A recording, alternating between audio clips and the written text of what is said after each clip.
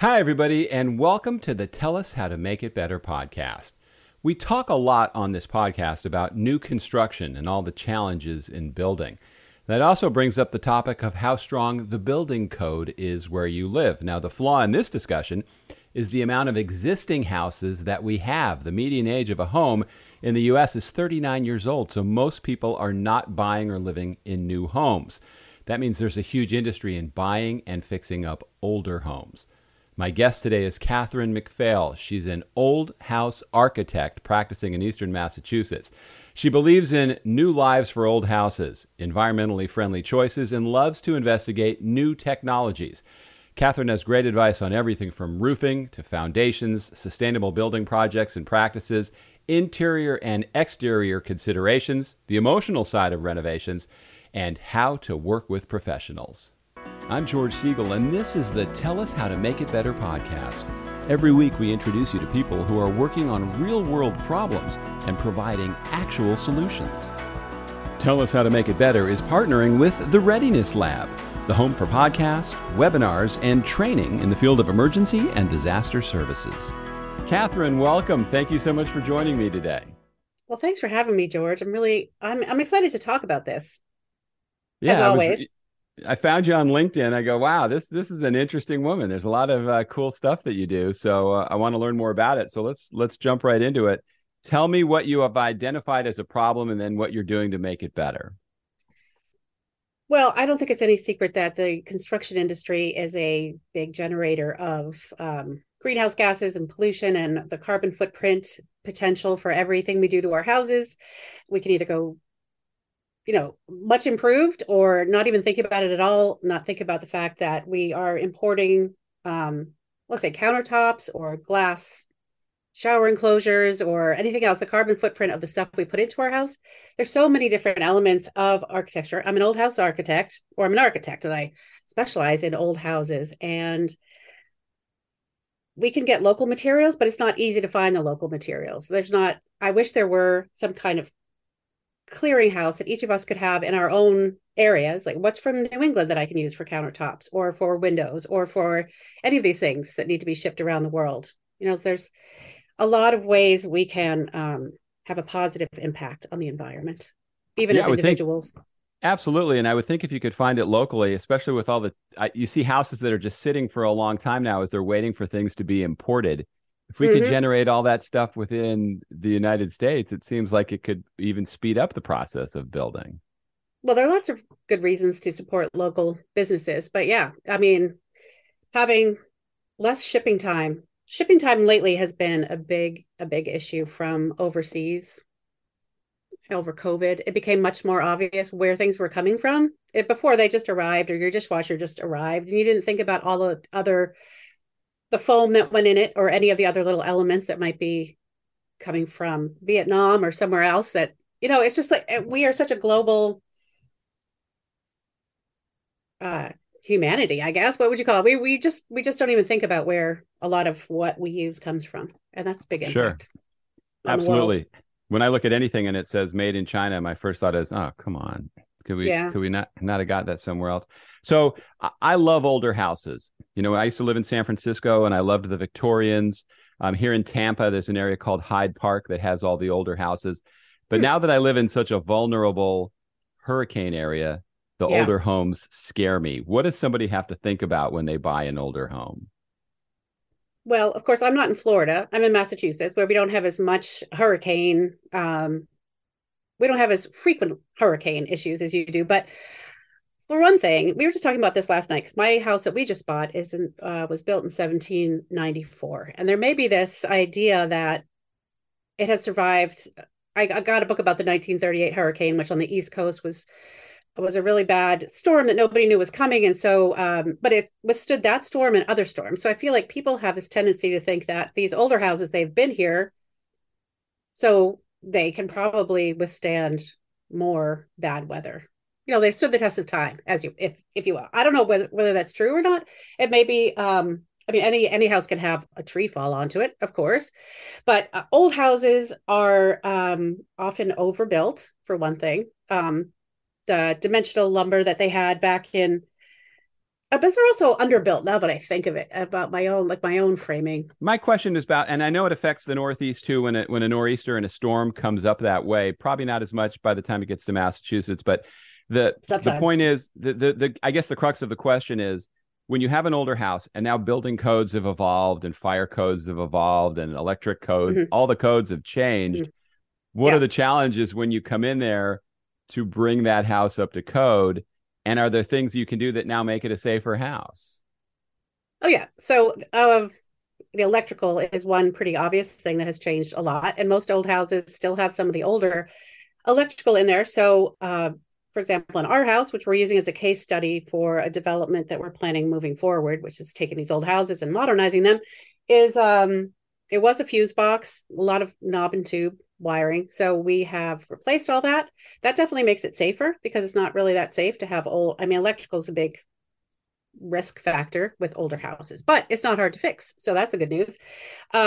You can use insulation and other air sealing methods to make the house warmer and therefore less drafty and energy. They're more energy efficient.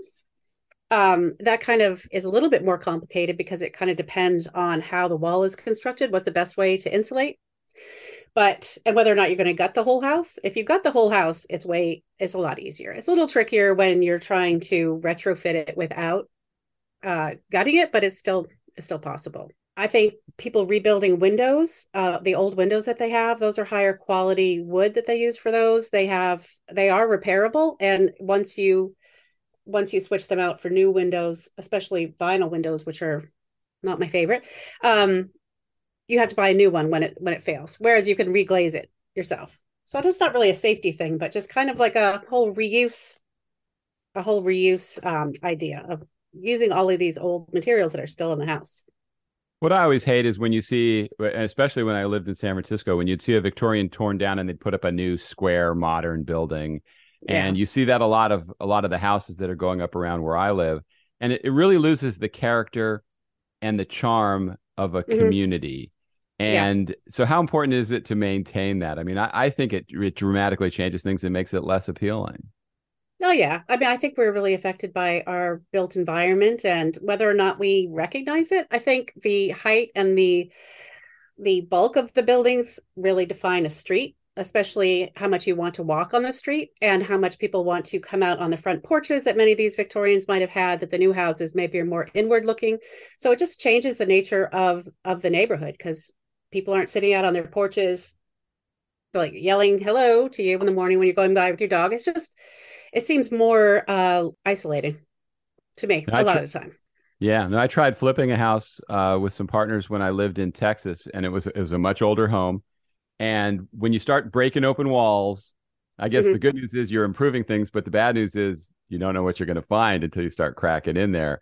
Yeah. How big a challenge is that when you go into an older house to fix it up? I mean, it definitely depends on the house because there are different levels of when that person built the house, where they what was it built for housing mill workers, or was it someone who owned a brewery? You know, so if it's someone who was better off in the first place, then they would have higher quality materials that are put in the house in the first place. So the woodwork and just the framings maybe done better.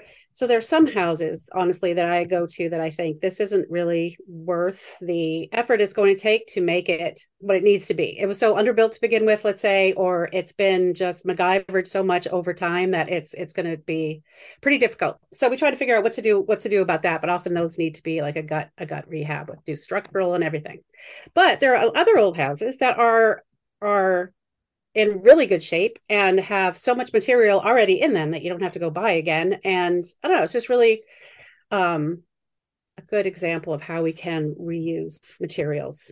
It's time for emergency preparedness to go mainstream. Smart, innovative, practical solutions that match your needs.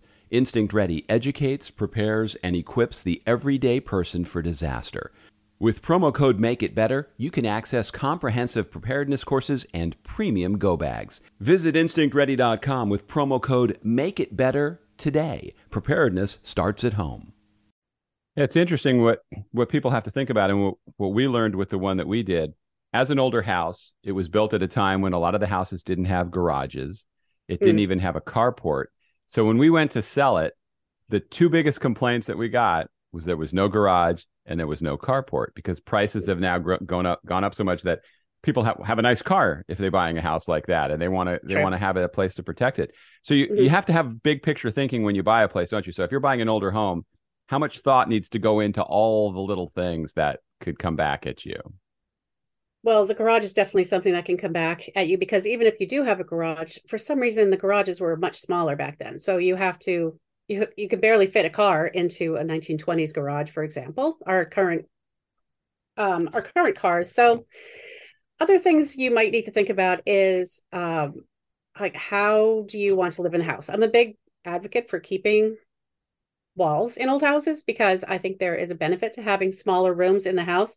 If you really want to live in a craftsman house, for example, maybe don't buy a split level ranch and try to make it into a craftsman. Just start with something that you actually like to begin with. I do see people trying to change a lot of houses into something like a farmhouse, where it's actually not close to a farmhouse in reality. So there's like a lot of effort that's required to really change the house. So figure out how you want to live in your house, how many people will be there, how often you entertain, what kind of spaces are going to be the best for you, and then find the phase in history that appeals to you the most, and then fix that house up. Yeah, I think everybody always sits there and watches HGTV, and they see where they're knocking out walls, and all of a sudden the kitchen's got to look out to the backyard. And a lot of these older homes weren't built with that. So you got to move a lot of stuff around to achieve that. And they make it look so much easier than it probably is in the real world. Yeah, they definitely make it look easy. I mean, they don't have that long for the show, right? So it happens pretty fast within the arc of the show, but it isn't that fast usually going forward. But I mean, a lot of the kitchens do need to be replaced, meaning all of the appliances. And I guess you could argue you don't have to replace the countertops, but just they're not in fashion anymore. So people just want it to be their own kind of imprint on the house, which is fine, because we all have our own preferences. But I just don't love taking out a ton of the walls in a house, because for one thing, and people might not really understand this, but you really can't take out all the walls, or you can't easily take out all the walls on a first floor of a house that's already been built and has certain structural systems in place. I mean, there are lots of different forces, it's just not that simple. And so I have been involved with projects like that where the people wanted to remove most of the walls. And my engineer said to me, Katherine, this is just aggressive. So I just want you to keep that in mind. It's aggressive to take out all the walls, and hard to safely make it work, It's interesting that each style, as you go to fix it, like today, if you're building a concrete house, those walls have to sit on top of each other if you want a concrete house. In the old days, it's finding those load-bearing walls and having access to it. But what I think what would be the cool thing about the houses it sounds like you work on, that's before asbestos was blown into the cottage cheese ceilings and all the things that could kill you. So, I mean, those things are a pain to deal with. Oh, they're still there. I mean, they're there. They came in when asbestos was the big thing, whenever that might have been in the house's history. And a lot of the walls that went up in even the 60s and 70s. So if there have been any work done over the life of the house, now we're finding asbestos in the drywall, mudding and taping and stuff like that. And so in Massachusetts, we have to check all of those surfaces for asbestos. So yeah, there's a lot. Even in old houses, there might even be more. And of course, there's lead paint a lot of the time. Yeah. And so just being aware of all those toxins in the house while you're working on it. And my own I have 3 children. My oldest one became lead poisoned because I was probably not as safe as I could have been.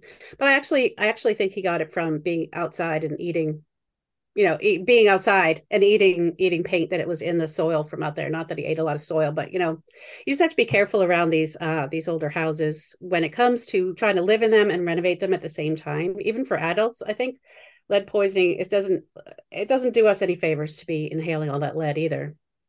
Now, I know in places like Florida, Texas, places that are more in the bullseye of hurricanes and natural disasters, the building codes have changed. The elevations that houses need to be at to get insurance. What Yeah. kind of a challenge is that in Massachusetts when you have an older home? Have the building codes evolved way past that? So there's a lot you need to do to bring it up to code? Well, in a lot of places where a house might already be in a flood zone, there are regulations as to how much you can improve the house before you have to get up to code with the current laws about building in a certain flood zone. So that is involving putting houses on stilts, as you see a lot in Florida. And it's something that I've been talking about a lot, actually, because that is, speaking of changing the fabric of a neighborhood. I mean, having some houses lifted, other houses not lifted. What is that all going to look like? And in these very established areas that we have up here along the coast. So yeah, I've been involved with projects where you do have to lift the house up to a certain level. You need to have a different type of, you can't have a basement because they want the water just to be able to rush through.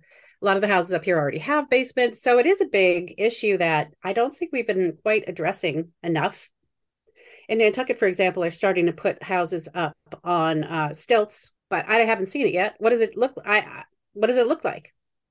I did a show. I did a show once on a house mover who had lifted an historic house in Charleston, South Carolina, and so they Mhm. designed the whole underside of it and the stairs. So there were these grand stairs kind of going up to the level again. But that's like a whole nother level of redesigning our communities. It's going to be interesting to see how that plays out. Yeah, they have a lot of flooding issues in Charleston. And if you raise one of those houses, that would throw the whole block off. I mean, the way that look Yeah. is, it's Mm-hmm. pretty set.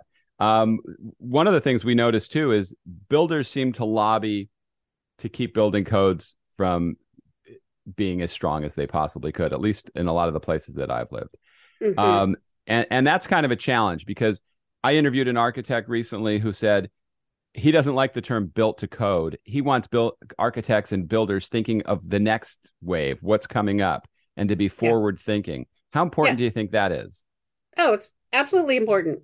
I mean, it's, I don't know how we're going to, I don't force people to do the right thing unless we regulate it through the government. That just sounds weird, but maybe that's the only way that we can get people to build more responsibly. It seems like it is, but it also seems like a problem that's so easily fixable if builders, architects, people that were in on the other side of this were forward thinking and just said, look, this is the way it should be, Mm-hmm. because people are going to choose the cheaper option if they can. You know, when we were in Exactly. Yeah. Oklahoma, they changed the building code and they could stop houses from being destroyed by tornadoes in Moore, Oklahoma.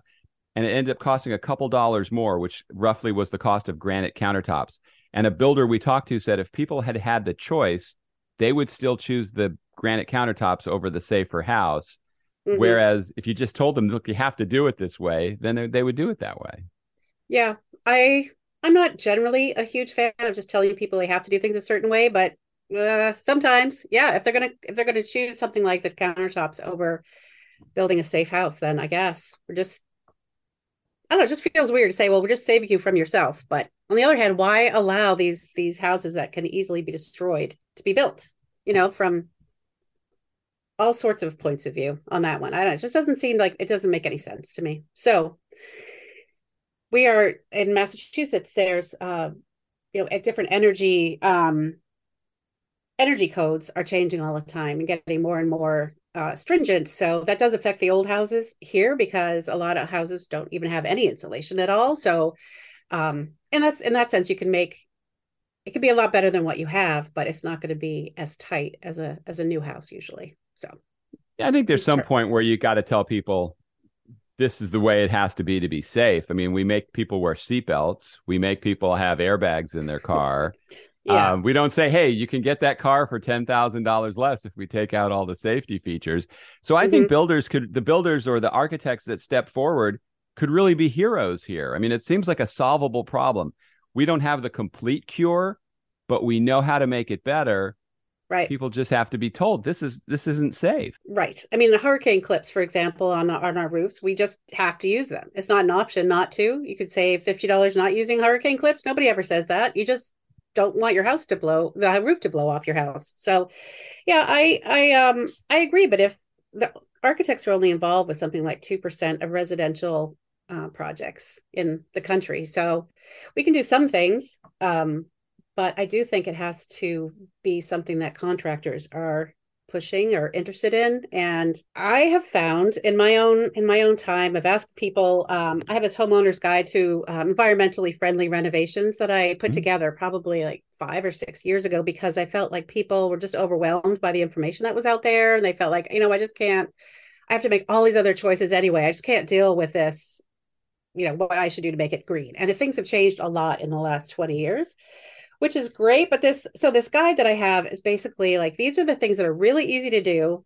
And these are the things that are a little harder to do. And these are the things that are like wacky and out there, like gray water, not out there, but that are less likely to be done. But one reason I had to write that was because the contractors that I would work for, even if I convinced my clients to do something in particular, the contractor would always say, well, that's going to be more money, and talk them out of doing it, possibly because it's not the way they've always done it.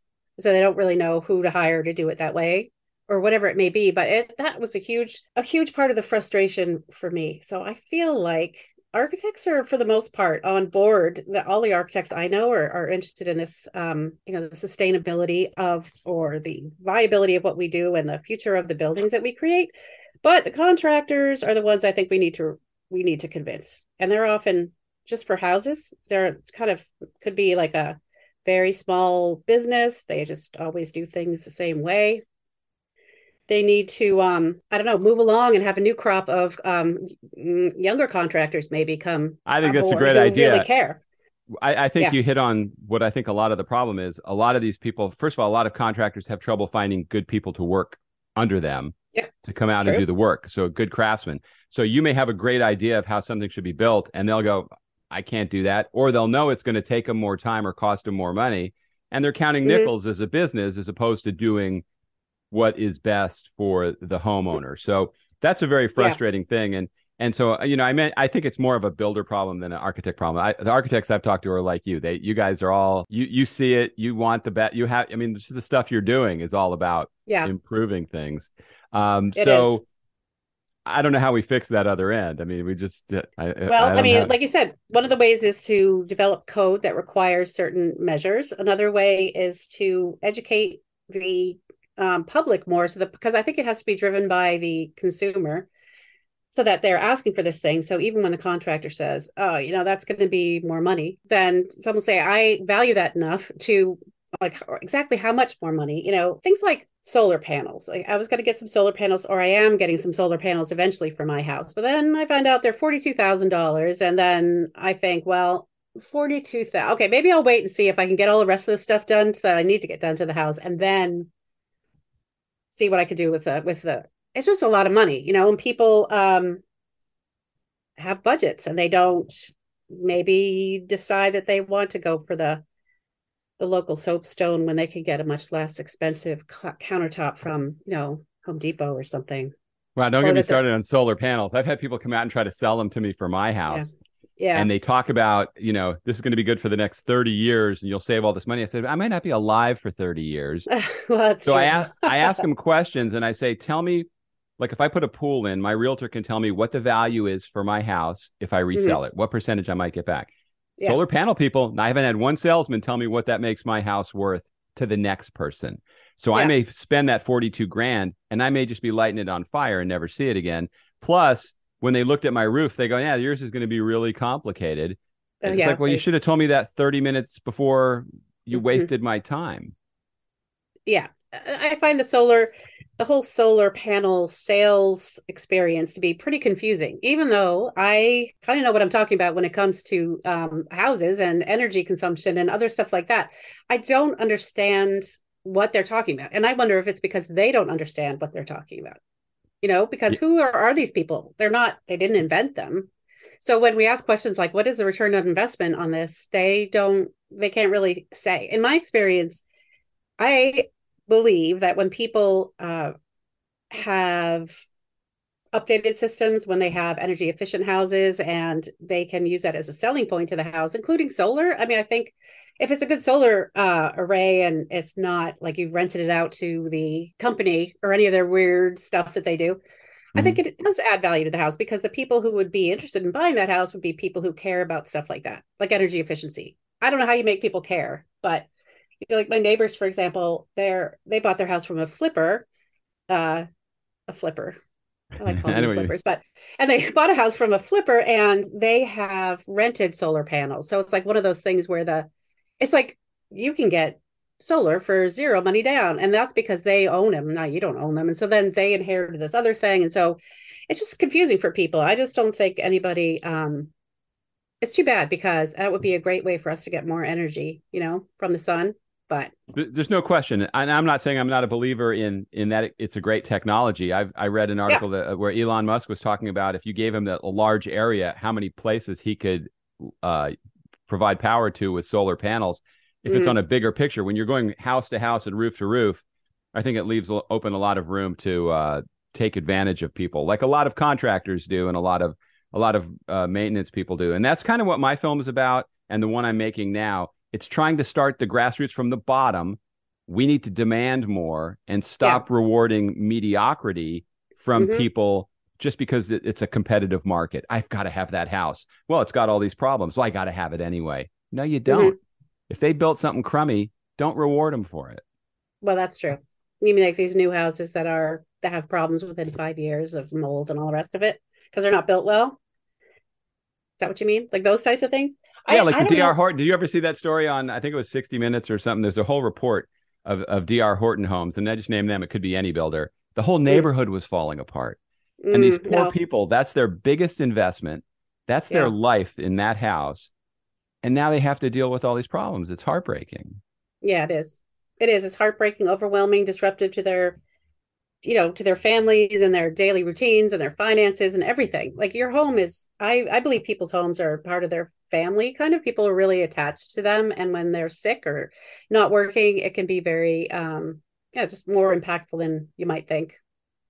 But maybe people don't care. Like, I don't know how we get everybody to care enough to demand better quality when that's going to come with a price. It's already Well, really sometimes the expensive. price, I had one gentleman on who was talking about if you replace all the toxic materials in your house and build like you're talking about with green, environmentally safe things that aren't letting off gases, it shouldn't Mm-hmm. cost that any more than doing it Yeah. the way they were going to do it. But the difference it could make is huge. You just have to put a little more time into it. Yeah. It's time. I mean, I know some people say time is money. Is it worth it? I would say yes, either in time or money. Don't do as much. Build smaller houses. They could build smaller places that are better built. That people don't need all this extra space. I think that they are creating a demand for. Now, if you look at the size of houses, they've grown a lot. The spec houses over the last 50 years. And if you notice, the people that are yelling at us the most to have smaller houses usually have the biggest houses. You know, Well, that's my house isn't that small. I mean, my house is 2,400 square feet, which I think used to be the average size house. But I have friends who tell me about their 13,000 square foot projects they're working on. And I think that is just, in my mind, that's too big. Why do you need that much space? But I don't mean to judge people, but I do feel like we could make an impact just by building, even if you're using bad materials, so you're importing all this stuff. If you built it smaller, it would already be that much better or less impactful. I don't know. sure. What do people do in 13,000 square feet? Probably throw a lot of parties, I then guess. resell it and make more money. I don't know. I I mean, guess that's what they do. Yeah. that's a lot of space. So Yeah. give me a takeaway here. So somebody's going out and they're looking at a house and they find a house that's 50, 60 years old. Are Mm-hmm. there things they should be thinking about as they're walking around? What should be going through their mind? Well, I always like to go to the basement because they can make it look pretty on the first floor. And if you don't know very much about buildings, you could bring somebody with you. But the basement reveals a lot. Well, not if it's finished, because then it's hard to see. But if it is an open basement, you can see if what the foundation walls are like, if there's any water. Water's really the worst thing that could come into a house. So if there are leaks or any kind of water seepage in the basement, trying to figure out, well, what's that about?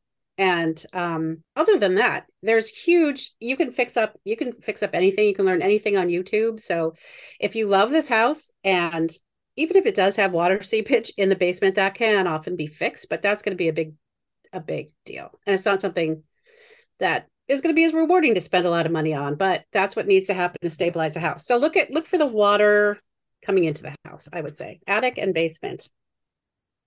And do you tell And people, I mean, if you see something as a problem, and this has happened to me every time I've owned a house, if I saw something that I thought was a boil, but it was okay, I could live with it. When I went to sell the house, that was the first thing everybody noticed. So if there well, wasn't yeah. enough closet space, that bothered them. If the garage was too steep, so you couldn't get a sports car in, if the Mm. back faced the sun and it was too hot. I mean, people always pick on what you think. If you think it's going to be a problem, it probably is going to be a problem. Well, that's true. But I mean, I guess there are certain people who like, as I was saying, certain vintage houses. They love a Victorian, even though it might not be have as much closet space or, whatever it is. I guess you would think if you have an old house that you'll probably sell that house to someone else who also appreciates whatever it is you appreciate about the house. So, Yeah, if you can find I them, mean, if they walk through and it's for sale, right? right, they're out there though. They're out there. You just have to find your people and then tell them your I, house is for sale. I wish I had an old Victorian house, but I would Me just be too. afraid in Florida that was going to go be airborne or Yeah. underwater in the next big Well, storm. that is true. That's a problem with Florida. Florida kind of scares me a little how, you go to those places in Florida, like down toward the Everglades, those parks that have this is the 12-foot mark. This is the 13-foot mark. And then you see Mhm. of the water level where it might be eventually. So Florida's a little bit of a different story than to me than other places in the country because it's so close to being part of the ocean. You know what I mean? It's Sure. pretty low. It's pretty low. But I love Florida. I know a lot of people say bad things about Florida, but I think the history of Florida is really amazing. They're just jealous because they don't live here. If they're That's trashing right. our great Absolutely, they state, are. but I think the Yeah. same principles of caution that we should have here in Florida apply everywhere. I mean, when Hurricane Sandy came up the East Coast, I mean, Yeah. every now and then you guys get pounded up there in Yeah. Massachusetts, and it's nice to Yes, know we your do. house can handle it. It is nice to know. So, I mean, talking to a structural engineer too, I think people fall in love with houses, but if you come to a house and you really want that house, then having a structural engineer walk through it with you maybe before you buy it, depending on your level of knowledge, just to see if, let's say, the foundations are bulging, or if you need to tie the roof down, or if you want to get solar panels, you need to augment the structure up there. That's a good person to know. Also, structural engineer when it comes to older houses, making them safer. Sure, people shouldn't be fearful of having that extra inspection because that might Mm-hmm, be the person that catches something that can save them a lot of money that was just getting mm-hmm. passed on to them. Yeah, and also the home inspector that you choose if you're buying an older house, having an inspector who specializes in older houses, who understands the construction of older houses. And that's kind of key if you want to buy a certain vintage house, because the things that might seem very surprising or upsetting to a one inspector who isn't familiar with old building, methods and all that, it might give you the wrong impression about a house. But if you're in love with old houses, you're probably already aware of that. But my structural engineer, I showed him my chimney base. I did a FaceTime with him. I already owned the house. I already own the house, and he said, "Oh, Katherine, careful, careful, get out of there. You should get it. Don't touch that." So that was a little alarming because he had known him for 20 years, and he never seemed to get that kind of. So I listened to him when he told me that. So I had to rebuild the base of my chimney. So Was little that a big things deal like to that. do? Was that tough to do? Well, I didn't do it honestly. It wasn't. I didn't personally do Right, it. but whoever came in and did it, was that a big project? Um, well, big as in expensive. Yeah, the whole chimney thing was it's a big. That's another thing maybe you should check is chimneys because that's a big deal. If you want to have a working fireplace and a big deal meaning it costs a lot of money. Yeah, more See, than you that's want to something spend. that's something we don't need to worry about down here most of the Right, time. right, and yeah, a lot of places they don't have basements, they don't have chimneys, so they don't have to worry about it. But those can be an unwelcome challenge in a lot of old houses. Absolutely. So, Catherine, what's the best way for people to follow you? How do they get that information that you were talking about, that pamphlet? What's the best way to do that? Oh, well, you can send me an email for that. It's a work in progress, so I change it a lot. It has a lot of websites and things in there. So if you send me an email well, you can send it at the house maven at talkinghomerenovations.com. Podcast. That's my podcast email. I'm likely to see it there, and I will send it along to you.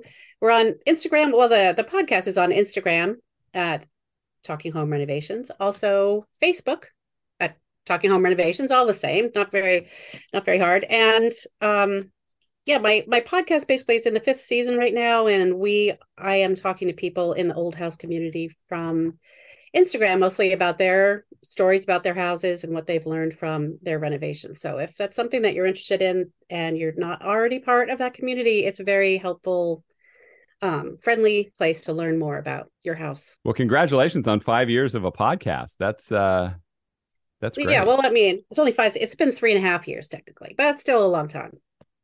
That is. No, that's fantastic. Yeah. Anyway, it's fun. I will put all your links in the show notes and encourage people to check it out. Check out your podcast. And I appreciate your time. Katherine, thank you so much. Thanks, George.